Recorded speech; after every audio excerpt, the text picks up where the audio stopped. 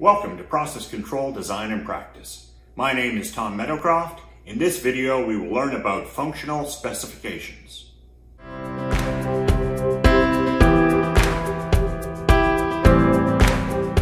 As engineers, we like to think of ourselves as people who build things, but do we really?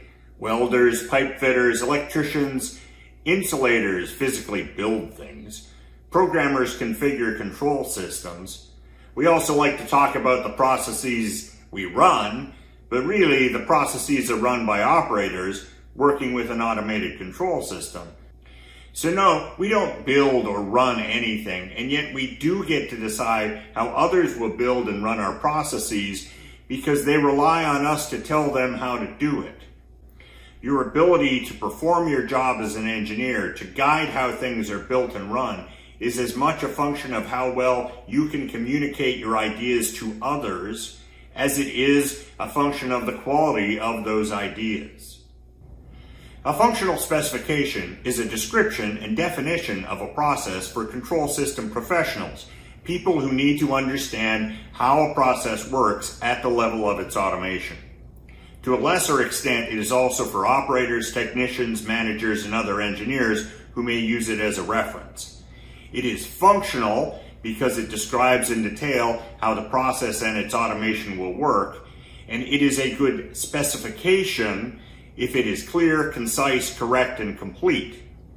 A good functional specification will reduce project costs because it will lead to less confusion and fewer errors by those who build the software and hardware for the control system, and will lead to a faster, safer startup and commissioning.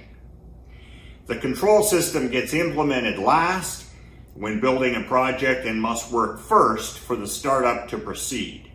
Most projects struggle with flaws in the control system during startup. It's a huge factor in project timing and success. The necessary elements of a functional specification are the elements that you have learned if you have viewed the lessons, read the text, and completed the exercises throughout this course. There will be P&IDs, lists of input-output devices, feedback controllers and their design, discrete logic, sequences for batch recipes and phases or continuous production modes, and specifications for operator interface. It is generally best to divide a functional spec into units for batch processes and single processes running from raw material to product storage tanks for continuous processes. Each batch unit or continuous process functional spec should be self-contained with standard included elements.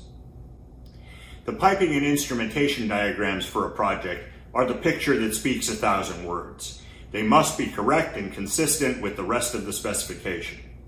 Use a sensible tag naming scheme. Every device must have a tag name.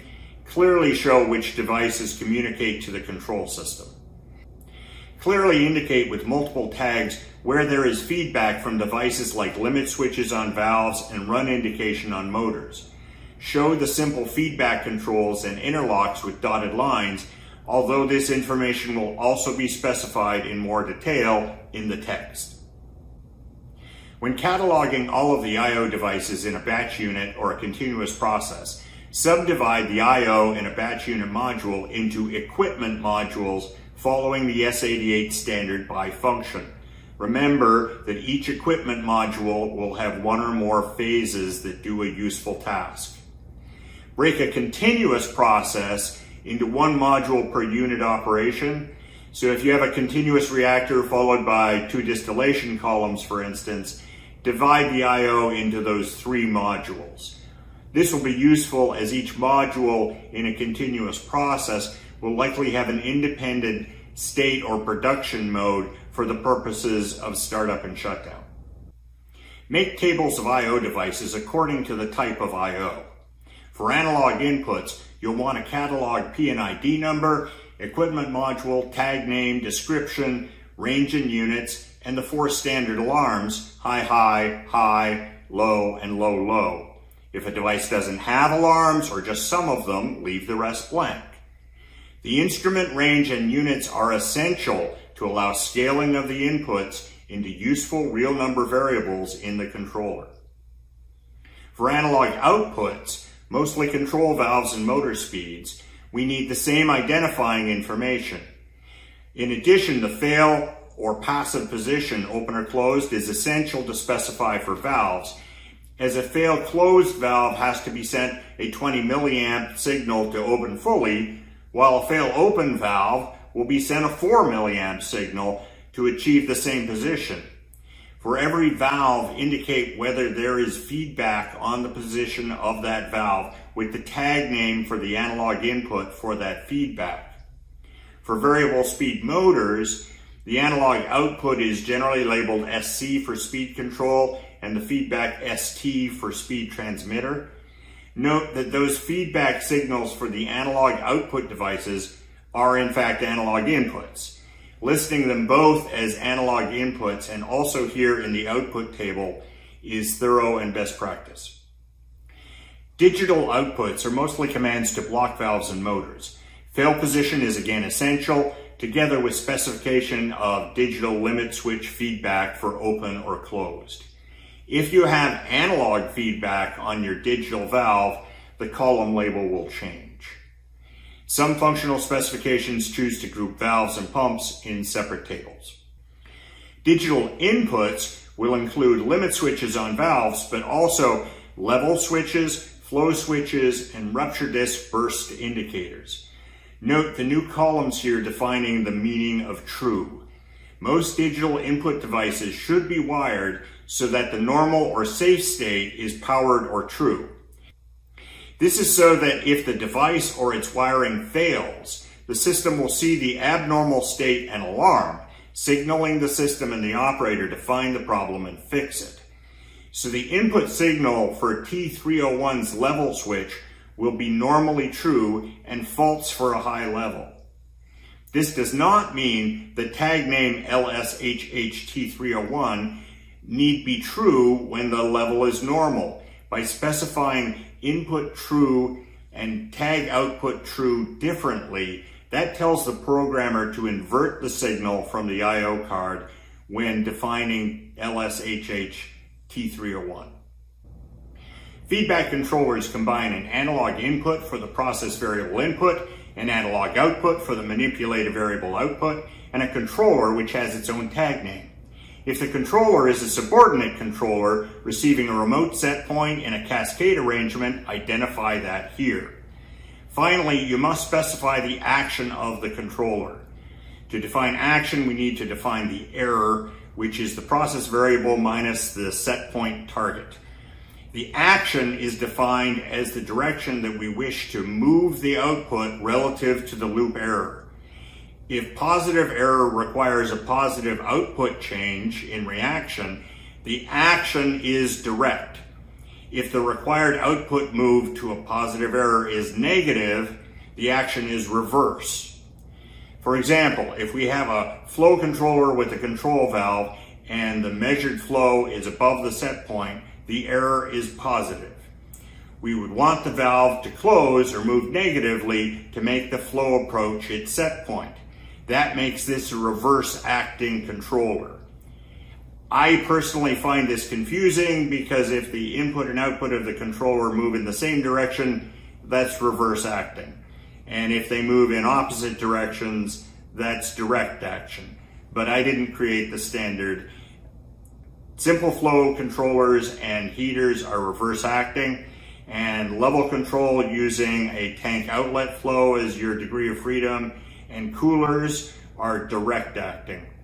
Think carefully when completing this specification, it's easy to get it wrong. If you have special continuous controls like minimum or maximum selectors for a continuous constraint controller or calculations to be carried out continuously, describe them clearly in the section devoted to feedback controllers using a table, a drawing, or just text. If it is something unusual, try writing out a function block diagram in the specification, because that's the best way to make clear to the programmer what she needs to do, as function block diagrams are how most continuous controls are going to be implemented on the control system. For sequences, both recipes and phases, I taught you how to use sequential function charts. This is always the clearest means of communicating sequential logic. For each sequence, list any input or output parameters in an accompanying table. Give description and engineering units for every parameter. Most units will have many interlocks and other forms of discrete logic. Do not rely on what is pictured on the P&ID or on a paragraph description. Discrete logic is best structured in a 3-column table. The first column is the logical expression. The second column is the action that results if the logical expression is true. The third column is the delay, if any. Use this structure to force yourself to express the logic clearly. This is exactly the form the programmer will need to configure your logic, as he or she will probably be using relay ladder logic. If you want, add a 4th column with a text description. Graphical user interfaces are the graphic screens that will paint a picture of the process in your control room and allow operator interaction with the automated process. Creating good graphics is critical to the future performance of the process and in particular to keeping the operators happy. Use your favorite drafting or drawing software to sketch out the picture you want and the locations where you want tag name data displayed, including units for each graphic screen. Work with the operators when writing the specification to be sure you are specifying what they need and want to operate well. Expect that revisions will be needed. People have strong opinions on graphic screens. Like all specifications, a functional specification should have a section for contractors and visiting internal specialists that spells out the rules for configuring control systems in your company and on your site. These rules should not change from project to project. Have a firm set of rules for tag names and other variable names and numbering inside the control system. Insist that continuous controls are configured using function block diagrams and that sequences are configured using sequential function charts. Because if you don't, programmers will use their own favorite shortcuts and hand you a system which is hard to read and maintain. Once you have your rules, make sure they are followed. A functional specification is a design document, but is also the technical basis for your contract with the contractor. Look for a full text, exercises, and more videos at chemicalengineeringpractice.org. I'm Tom Meadowcroft. I hope to see you again soon.